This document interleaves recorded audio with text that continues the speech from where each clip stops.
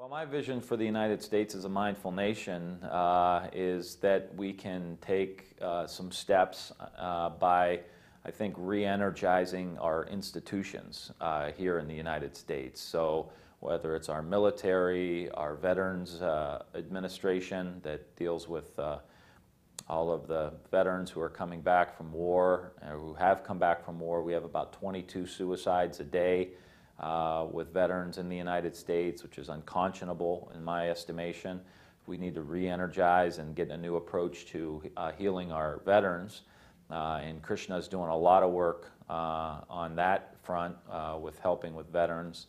And so we need to move down that road as well.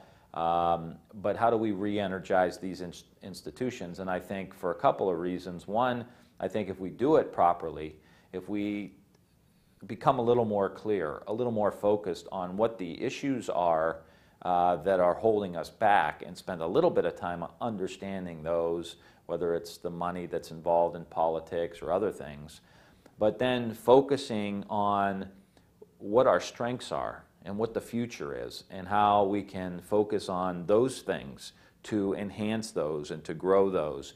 And so my vision for a mindful nation in the United States is how we can kind of get ourselves detached from the current negativity that's happening in our country, the fear-based thinking that we have. There's a lot of anger. How we can kind of get ourselves out of that mindset and start focusing on really what we can improve on and what our strengths are, and how do we grow that, and then give people an opportunity to share in that growing economy and growing kind of quality of life and well-being that we would have in the United States if we were a little bit more mindful and our institutions were a little bit more re-energized by being clear on what the real missions of those institutions are.